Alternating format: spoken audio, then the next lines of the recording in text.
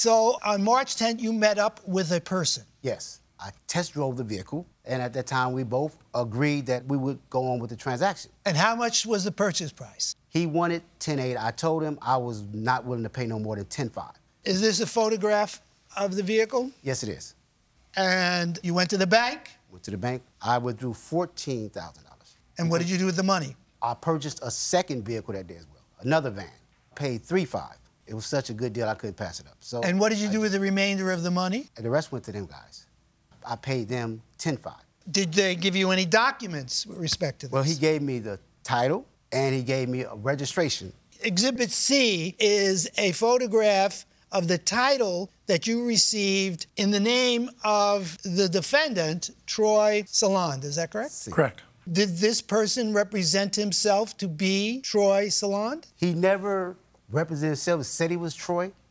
He submitted the document. Did he sign the document in your presence? No. Because the second part of the document indicates that there is a mileage of 115,000. Yes. But the certificate of title reflects 15,000. Yes. Now, did the person that you talked to write anything to indicate the nature of the transaction? On the back, we both agreed. He said it's a gift, and we put it. A gift? Yes. You're a businessman. Yes. So you engaged in a deceitful act with him. In hindsight, yeah. Not in hindsight, in real sight. In real sight. Well, yes. And why did you do that? Because he said put it as a gift, it would help with the taxes or something of that nature.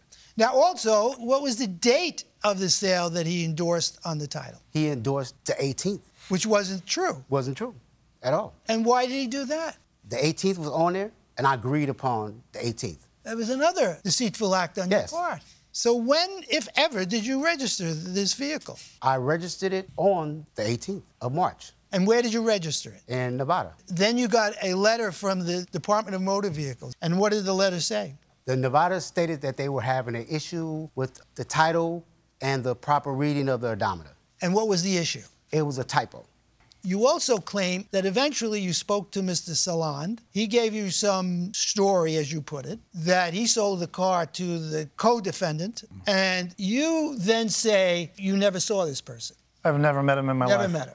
Never. And you never sold him the vehicle. You sold it to your friend here. How do you know each other, by the way? We're friends. We've worked together on multiple jobs, contractor. You said to us that Mr. Salond told you at some point in time that there were actually 270,000 miles on this car. Yes. Did you have a mechanic check the odometer? Was it altered in some fashion? I'm going on what Mr. Salin himself informed me. Is that true, Mr. Salond? There was actually about 230,000 miles. That's correct. How could it then be that you sold the car to Mr. Hernandez? He claims that he sold it to a third party. Yes, that's correct. And the odometer reads 115,000 miles. Exactly. So additionally to that, if you look at the title, the area where you see the 15,000 miles on the original title that's typed, that line has been doctored also.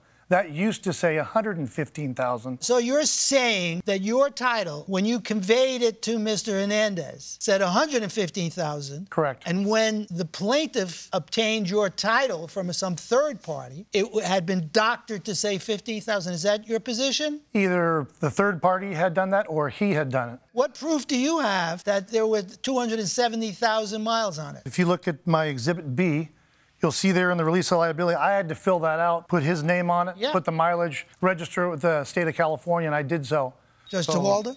Speaking of that release of liability, I see the 235,000 miles written there, but underneath it I see a date of 3/18/2022. That's correct. The same date that he went to go register the vehicle. Yeah, from what I can tell, he had sold the van earlier, but he didn't come to get the paperwork from me until, I think it was actually the 17th in the evening that I gave them the document. I mean, that's a huge coincidence, right? Yep.